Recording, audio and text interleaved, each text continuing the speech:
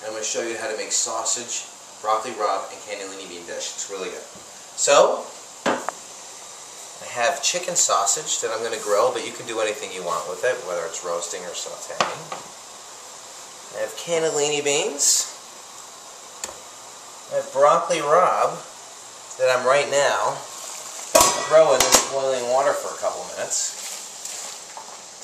Excuse the mess, doesn't matter. It's all going to get in there. Give it a quick little stir, make sure it's in the boiling water. Okay, I have an ice water bath to do to make sure we put the broccoli rabe in there so it stops cooking when we take it out. Very important. I have shallots, a couple shallots that are diced up, and I'll dice this one up right now real quickly. I have about 4 or 5 garlic cloves that are thinly sliced, and I'll finish that one up too. We're going to grill these chicken sausage on the grill, and then we'll bring them in and include it into the saute process. So here we go, on a very modest fire. We're going to throw them right on. Ah, there's the sizzle. But trust me, it is like 10 below out here. Not really, but it feels like it. But it's okay, I have my wine. There's the sizzle. Hopefully you can hear that at home. Put that on. Get some extra virgin olive oil, and we're going to put it right in the pan. A few tablespoons. This pan has been heating, so it's hot and ready to go.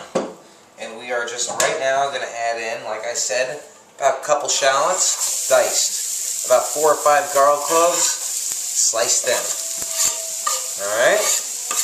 And the kicker is a healthy pinch of crushed red pepper that goes right into the saute process. Alright? Going to stir that together. Get it nice and translucent. And I'm ready to add the cannellini beans right into the mix here. I'm going to stir that in. And now what I'm going to do, which I think is really important, I'm telling you, if you don't do it, it's a big mistake. But I'm taking a potato masher and I'm mashing half the beans. I like what it does for the consistency. You still have half the beans intact, but this half is mashed. It makes it nice and creamy. It just does wonders, trust me. Just do it, because if you don't, it's a big mistake. I'm going to let that cook for a little while, and we're going to flip them. These are chicken sausage. They're really delicious. We get them in a market close by our house. They're healthier than pork sausage, and honestly, in this dish, you really don't miss the pork sausage. And there they are. They look delicious, and they're going to be wonderful. Melded in this dish right now. Look how beautiful that looks. It's unbelievable. They're wonderful. And we're going to add the broccoli rabe. We cooked this. We put it in an ice water bath so it would stop cooking.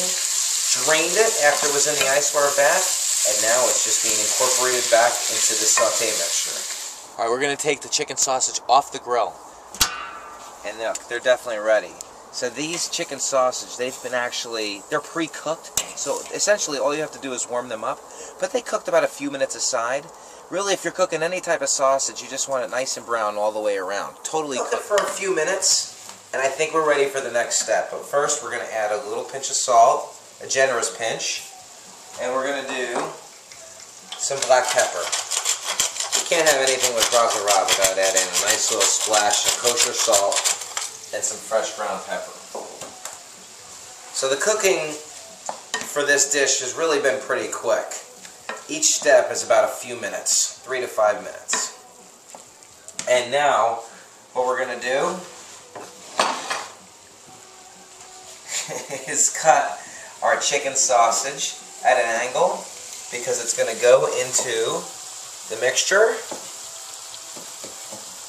and it's going to cook for a few more minutes. So the sausage is now incorporated back into the saute mixture.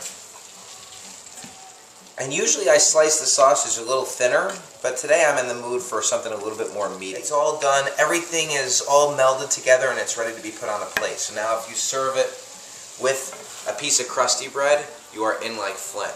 So from rattleandpans.tv to your house, enjoy.